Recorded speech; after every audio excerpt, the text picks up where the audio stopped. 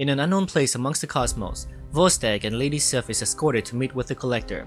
The Collector emerges and greets his Asgardian guests. Lady Sif offers him the Aether, but the Collector inquires as to why not keep this powerful artifact within Asgard.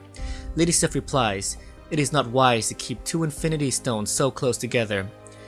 The Collector accepts the Aether, and after the Asgardians left, the Collector says, "One down, 5 to go." Across the cosmos, a ship lands on a planet who's notorious for its black market. The hooded stranger arrives at the marketplace.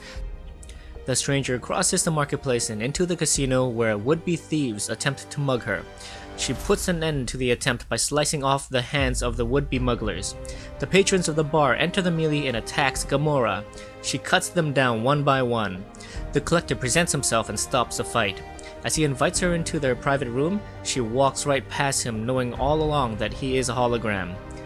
As safety, the Collector chose not to meet in person with the deadliest woman in the galaxy. The Collector offers Gamora a job to retrieve the orb for his collection.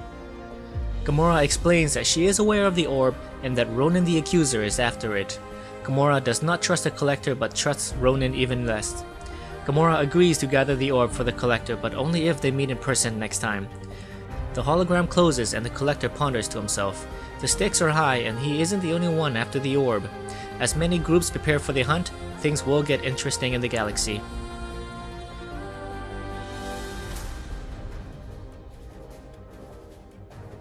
How's it going, guys? Welcome to Comic Island, and today we are looking at the prelude to this summer's Marvel movie, Guardians of the Galaxy.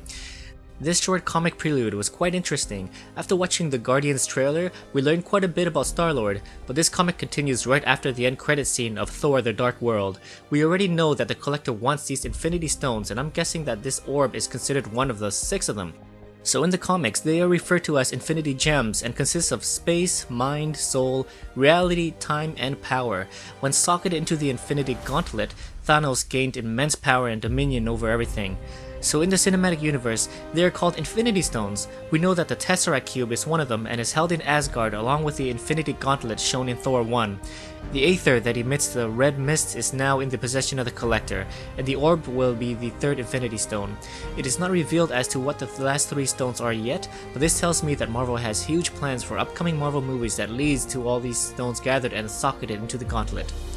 So Gamora, the deadliest woman in the galaxy, is working for the Collector. This is quite the surprise to me. I'm guessing she has not yet met up with the rest of the team, so does this mean that the group will be created during the movie? Plenty of questions left unanswered, and this prelude keeps me extremely hyped for the Guardians of the Galaxy movie. Anyway, thank you for watching my review of the prelude to the Guardians of the Galaxy. If you enjoyed this video, please like, subscribe, and I'll see you next time.